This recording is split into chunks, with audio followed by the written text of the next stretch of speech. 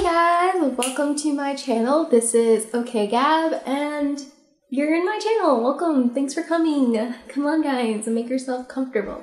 So yeah, today I'm gonna be telling you guys about how I made a denim jacket painted. And it's my first time. So boy, if I could do this, you can do it too. If I can do it, you can do it. If I can do it, you can do it. So don't worry. And if you don't wanna do it, but you want a denim jacket that's painted, you can talk to me. Thank you for coming to my channel, OK Gabby. This is my first time painting a denim jacket and it actually went 100% perfectly okay. And that is because I did so much research on how to do this. I was looking at videos constantly, like every second of the day, just trying to find out how to do it. And I had so much fun doing it. I bought the right products, I found out how to do it, and I took the time and the patience to make sure everything went out correctly. So if you want to find out how I did it, and that way you can do it too, and you can find the right materials and exactly what you're gonna need for this project, watch the video. And that's how you're gonna get a regular denim jacket into a beautifully, expertly done painted denim jacket. So yeah, stay tuned. So first, grab something that's denim. A denim without any stretch to be specific, because stretching will make your fabric paint crack. So for me, I picked something that I knew wouldn't be missed. This is from middle school and I haven't worn it for years.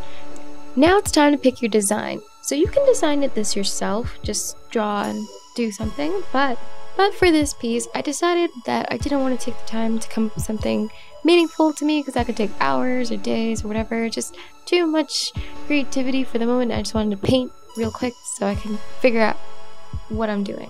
So I chose to do an art piece that's already out there. I've seen a lot of people draw denim with art that's already out there, like a lot of starry nights.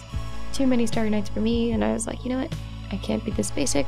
I gotta do something else that's slightly on the art hoe trend, just off. So I picked Vasily Kandinsky, and I think that he's really nice. I really love the straight lines, I love the circles, I love the curves. Everything about it is just very nice, and also it's very nice to practice with, and I really like the way it looked. Kind of reminded me of a rocket ship in a way, and I felt like putting that on the back of a jacket felt right in some type of way. So here I am getting out my paint, and I'm getting ready to paint the entire base white. This is really important after you sketch the outline of your shape, because when your base is white, the colors are able to pop effortlessly. This is what I was talking about when I said I didn't like the muddy look. I feel like lots of jackets that are denim, one of the biggest mistakes that commonly happens is that they just look a little muddy for some reason. The blue of the jean pops out into the blue, and that's exactly what I don't want, because I feel like it just shows that like it's painted, but it wasn't supposed to be painted. Alright, so for some reason when I got shipped the golden GAC glue, it came out already opened, which was not good. You'll see it right here. Obviously I didn't return it because I'm not gonna wait a whole whenever to get it back. And it didn't seem like it was anything too much of it leaked out. Like there was liquid in the package and it was very sticky, but I don't know. I think I'm just gonna make do with it. In order to mix GAC glue, you're just going to use 1 part paint and 1 part GAC glue. Then you're just going to mix it up until it's kind of like a wet yogurt consistency. And then as you paint, the more you do it. Just keep adding 1 part paint and 1 part GAC. Painting the base is actually a very long process.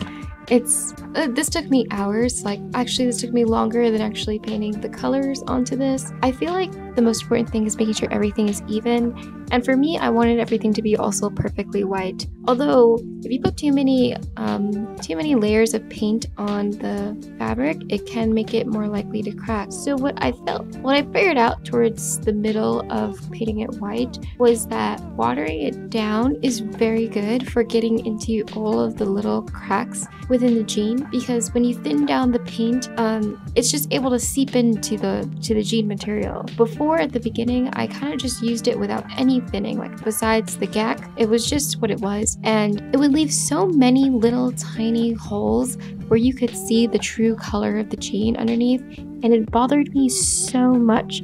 If I were to do this again, I would start off with a very thin layer of watered down acrylic paint.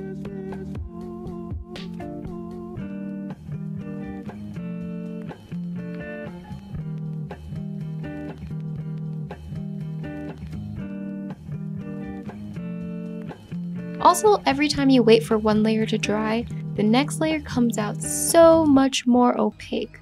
So if you're trying to do this in a rush, don't paint over wet acrylic. There's no point. It's just gonna make you do more and more work for no reason. It was pretty easy to work with this paint. So this is like a little like crop top denim jacket, and this is my first attempt, and it looks so nice. And just to let you guys know, I don't actually have a lot of experience with painting, with acrylic, or anything like that. I just have a good hand-eye coordination, so I was like, I can do this. So let me tell you how I got into this. So this is the design, and it looks very nice. But I'm not a painter, and I'm definitely not a denim painter, at least not before this. So this was very, very interesting. You know what, I had a friend, and he's from my college. I've only had like one class, I think, with him, or maybe one or two, I don't know. I think only once, but like we see each other every once in a while on campus. And that's pretty much how I know him. And out of nowhere, after seeing my last YouTube video about making clothes, and I've never made clothes for that either, he pretty much just like asked me like, hey, like, can you do a painted denim jacket? And he said pretty much like his budget was $250 to $300. So anyway, yeah, he just had an idea. He just wanted to do a project, and he actually makes his own shoes. Like he paints his own shoes, but he doesn't want to paint something with so much detail. And so that's why he asked me to do the jacket. So before doing the jacket and whatever, he gave me enough money so I could buy supplies, because boy, the supplies are expensive. And instead of like going straight into like the $300 project, I just made a practice version, the same way I kind of made a practice version for the last one, like the clothing DIY. So for this one, this was my practice. This is my first attempt, and boy oh boy, it looks so nice. What I wanted for this one was pretty much to find a way to make the color stand out, because when I was watching I was watching denim tutorials like crazy. So many denim tutorials. Like I was like, how do you paint on denim? What types of materials do you use? What this and that. Like I wanted to make sure I get everything high quality and the best of the best, because I don't want it to crack, I don't want it to wash out, and I definitely didn't want it to look ugly, you know? I want it to be bright and colorful. So when I was looking at other denim tutorials, just painted denim on Pinterest and Google Images, a lot of times the colors came out muddy. And obviously, I think you don't want it to look muddy unless it's purposeful. So for me, I was like, let me see how graphic I can get it. Like I want the blacks to be black, I want the whites to be white, I want the blues to be blue. Like, you know, whatever the color is, it's gotta be. Because I just like that graphic look on the denim when I was looking at tutorials. I also like really love the flowers. The flowers look so beautiful.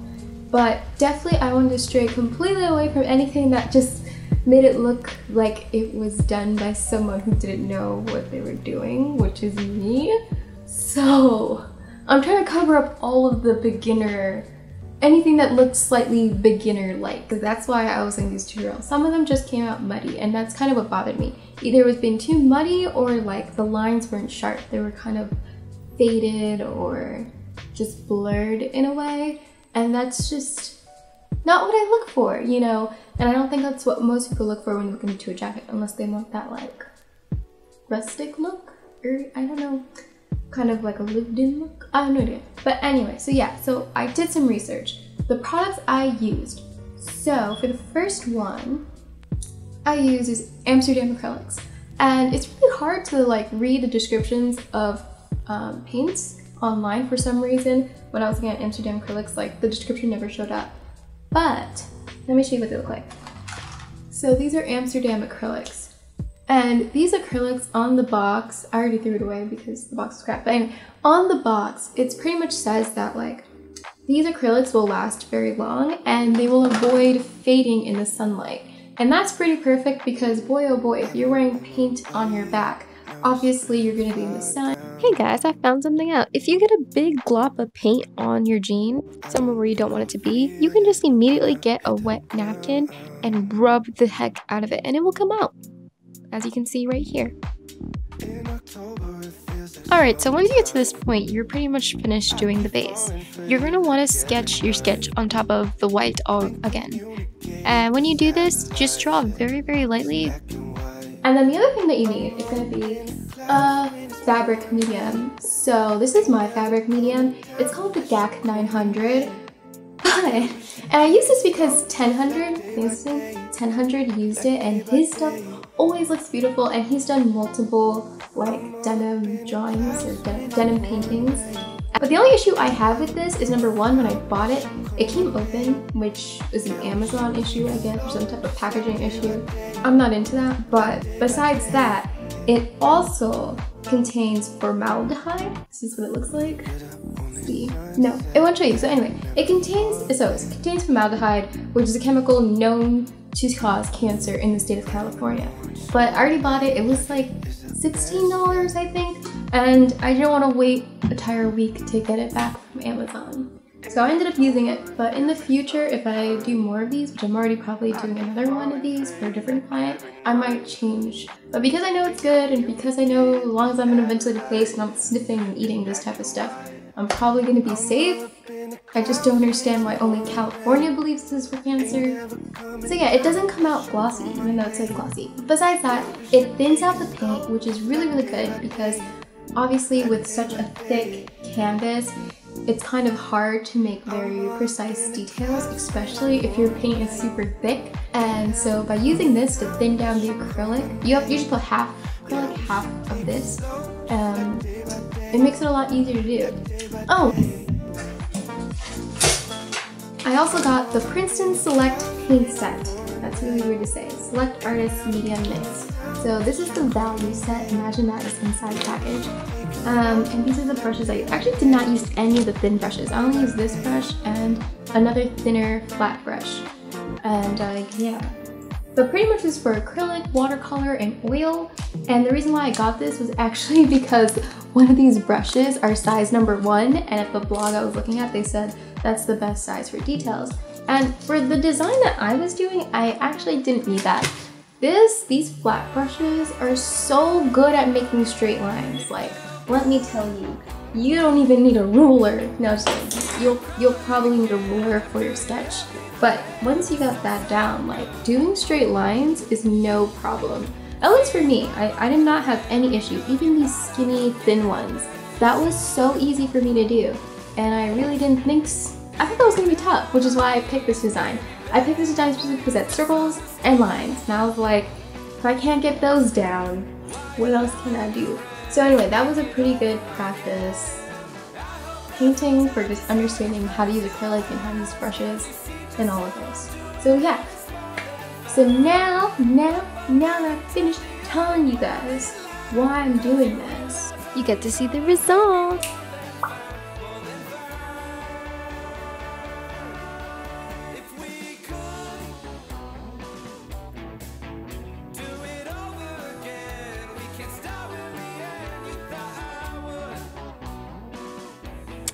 I really like the way it came out. Honestly, I feel like it's a little bit too colorful. It reminds me of Adventure Time, but it's okay.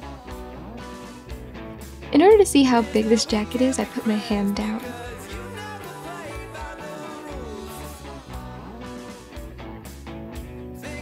Okay, this is me watching a jogger at 6 AM because I was too scared to be alone doing this. Okay guys, so for this part of the video, it was really awkward to film. I went out at like 6 AM in the morning to go get this, so that way no one would watch me, but there were still people around. So have fun watching me not even get the back of my jacket because I kept looking back at the camera to make sure I was in the shot. So just a whole bunch of side profiles that really don't do anything. But I look cute in them, so there's that. Hey guys, just wanted to show you how messed up my hair. And I was only out there for like 15-30 minutes. Can you see that? But whatever.